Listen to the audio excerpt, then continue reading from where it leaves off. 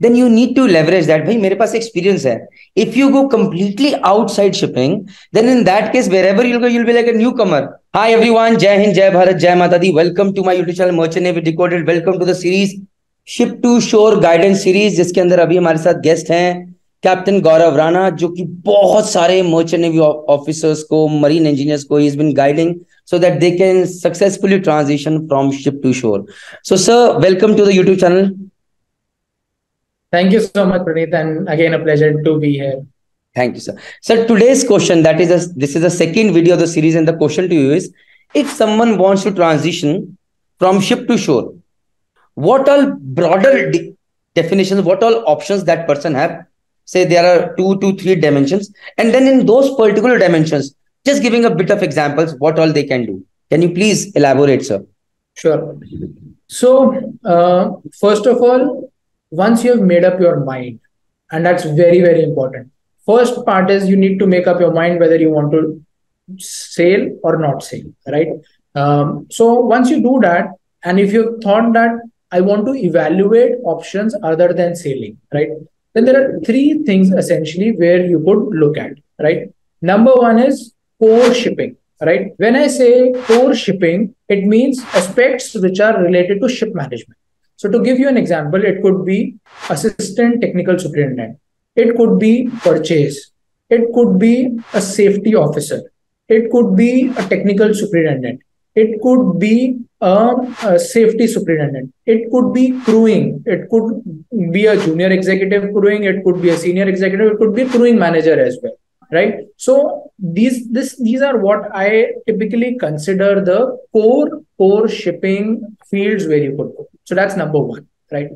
Number 2 is the broader maritime industry, right? And when I say more broader maritime industry, then I look at, say, commercial shipping. And this is not ship management. This is commercial shipping. Commercial shipping means it could be becoming a broker, which is in the prefix. It could be becoming a voyage manager, which could be postfix, or it could be just handling the claims operations part of it, right?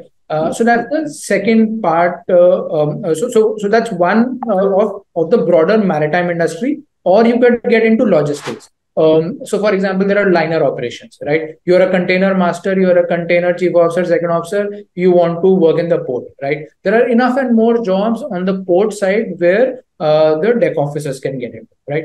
Or it could be maintenance of those containers, those machineries, handling the PMS of that port, and who best to manage other than us, which is our marine engineers. They know, what and how to manage a reefer plant, how to manage the containers, how to manage and do the PMS part of all of these things, right?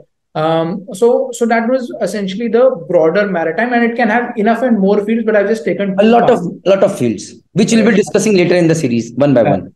Right. Third is, now you want to quit sailing, right?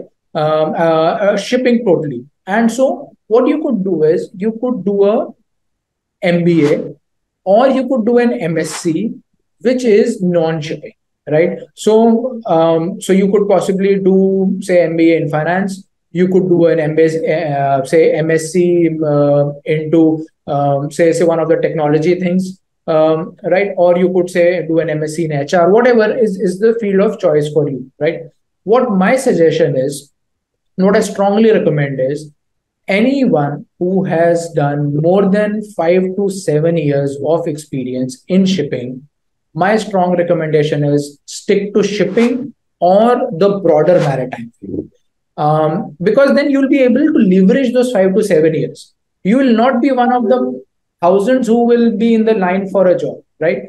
Howsoever, if you are very, very passionate to get outside this, then get into an MBA in the tier 1 MBA colleges.